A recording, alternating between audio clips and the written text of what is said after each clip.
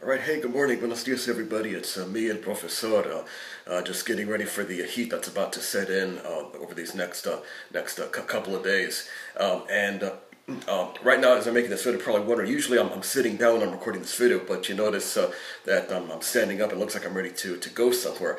Well, I'm actually just got a few minutes to spare before I head out to National City, and since I'm sitting on my butt for over an hour each way, I definitely want to stretch before I get out on the 15th. But in this video, I want to go ahead and tell you a little bit more about the third and final installment of the Big Three discussions, and that, of course, is the 1980s music video component. And for this particular one, the reason I chose it, well, obviously, there's definitely, you might say, a personal reason on my part.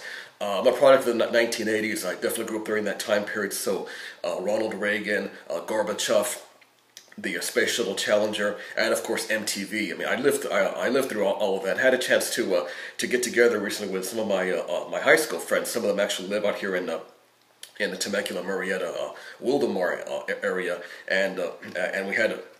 And one of our friends from who lives in Florida came out. So of course we chatted quite a bit about some of the songs, some of the stuff that was popular back then, whether it was the rock and roll stuff like Def Leppard or the Scorpions, or of course the new wave stuff, which was really popular back in those days. Depeche Mode, Duran Duran, Thompson Twins, the list goes on and on.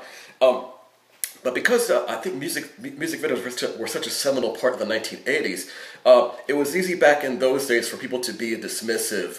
Oh, that's evil, devil music. Why are the kids watching this crap? That's nonsense.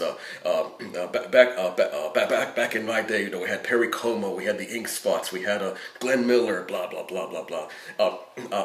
Ironically, it's as if in these modern times, me and my generation, we speak fondly about the Def Leppard, the Thompson Twins, the Depeche Mode, the Cure, and we complain about some of the stuff that's out there right now, like Katy Perry, Beyonce, Chris Brown, if he's not getting into any trouble. But you get the idea. It's definitely a generational thing, and I'm sure 20, 30 years down the road when your children or even grandchildren start talking about their music, you'll be saying, well, Katy Perry was great. She had talent, and Pharrell, and so that's definitely something that you guys will be facing as you get into your 30s, and especially more your 40s and 50s, and even into your 60s.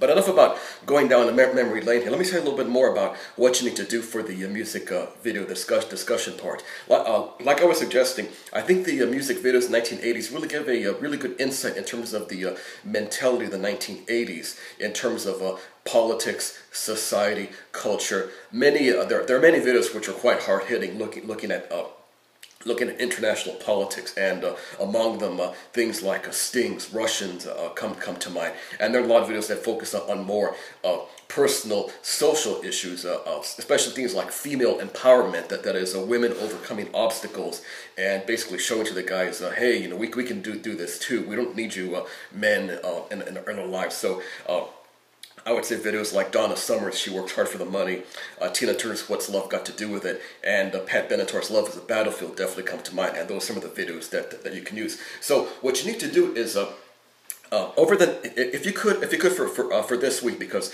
your comments on your videos are due on next Friday. So Friday, May 23rd is when I want your comments on these videos. Go into the external links and video section and choose one of the videos that I have listed there. I've got several to choose from. I've got everything ranging from I think there's Duran Duran. I mentioned Pat Benatar. There's some Iron Maiden. There's Motley Crue. So for those of you who are into more of the heavy metal, there's even an Ozzy Osbourne clip in which Ozzy pokes fun at those televangelists that were really popular in the 1980s.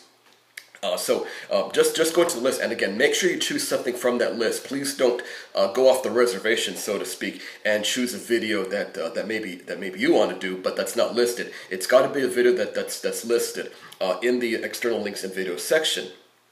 And then once you choose your video, please let me know as soon as possible, because one of the things that I have is I have limits in terms of how many people can choose a video. So for instance, let's say some of you really want to focus in on Motley Crue's Dr. Feelgood. That video looks at some of the things such as drug violence, gang violence, especially in Los Angeles in the 1980s. Of course, crack was an epidemic back in those days in a lot of the inner cities. Of course, LA being no exception. And Dr. Feelgood, in essence, looks at the rise and fall of a drug dealer in the barrios, in the streets of Los Angeles. So if you want to focus in on Dr. Feelgood, then of course not just say a few things about the music, about the band, but comment about the times. That is, what is the video looking at in terms of society, politics, culture, and in this case the drug trafficking, drug wars, gang violence. So if you want to include incorporations of some of the instances of drug violence, some of the stories that happened in the 1980s, especially in late 80s Los Angeles, then definitely include that in your discussion. What I don't want you to do is please don't list the lyrics verbatim in your discussion.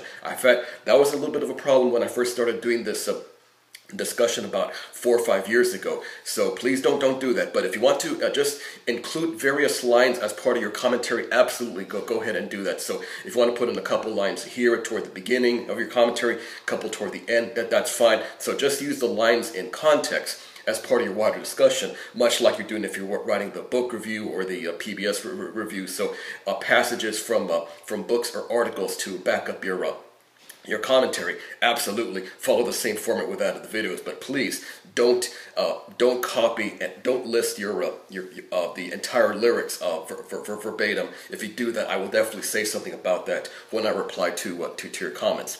But the second thing is, as I suggested earlier, I only want 2 people per video to choose a song. When I first started doing this a few years ago, I didn't really have any limits or parameters about this, so there are many times in which about 6, 7 people chose one song. The song that was really popular, and I know that'll be the case here, is Michael Jackson's Man in the Mirror. One semester, I think it was 7 or 8 people that actually wanted Man in the Mirror, so it got a little bit confusing and chaotic with so many people commenting on one song. So it's only 2 people that I want to work on the song. So for instance, let's go back to Dr. Feelgood for a second. Let's say Thomas, you talk to me first, and again, I'm using for an example. So if you don't do Dr. Feelgood, I definitely understand it. Just choose any of the songs that you like from the list. But again, let's say Thomas decides that he wants to work on Dr. Feelgood, so he sends me a quick note message from Profesor, I want to do Dr. Feelgood. I really like heavy metal, blah blah blah. So I want to comment on Dr. Feelgood.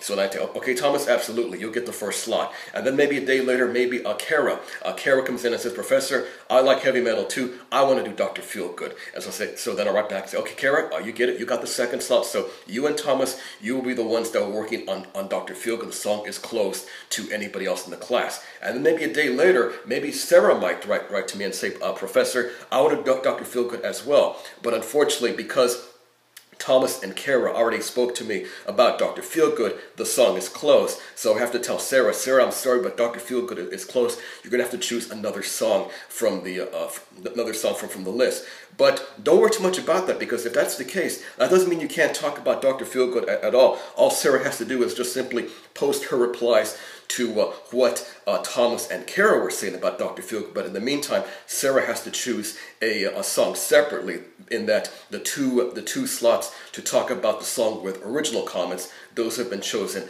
by Thomas and Kara. But so Sarah, in essence, she's got to choose a song. So basically, what I'm saying here is that it's first come, first serve with a song. So please start letting me know as soon as possible what songs you want to do. Right there in the form section, right where I have the description about the form itself, I will have a list of everybody in the class and what songs they're choosing. Or actually, what I'll do is I'll have a list of the song, and then in parentheses I'll indicate who chose the song. And when a song is closed, that means 2 people have chosen it. It's going to be highlighted. So any song you see on that list in the discussion board that's highlighted, that means the song is closed. It's been chosen by 2 people. But if you see a song that hasn't been highlighted, it means it's only been chosen by 1 person. That means there's one slot left.